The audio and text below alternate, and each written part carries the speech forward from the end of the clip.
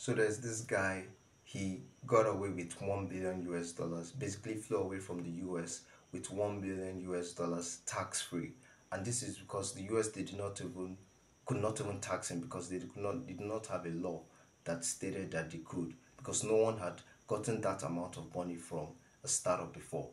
And this person's name is Eduardo Saverin. So who's Eduardo Saverin? Eduardo Saverin is Mark Zuckerberg's roommate, who back in the 05s, when they were building Facebook, invested about $30,000 in Facebook when it was still in its early stages.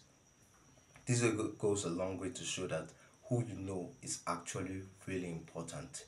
Great icons know this, great companies know this, and I think we need to start harnessing that power too. Hi, Ugumba Enterprise Challenge. I am Ayomide Popoola Christopher from Federal University of Technology, Akure, and my idea is an exclusive co-working space for success-driven people who are looking to build their dreams and make millions. Hence the name Egbe Oloriire.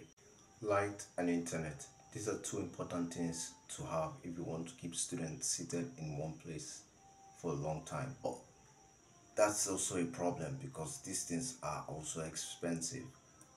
I would like to use the $2 million grant, 2 million naira grant I would win in Ugumba Enterprise Challenge to set up a 1.5 million naira solar panel, which should be suitable for about 8 students to come in and fully work for for about a day, for about a day.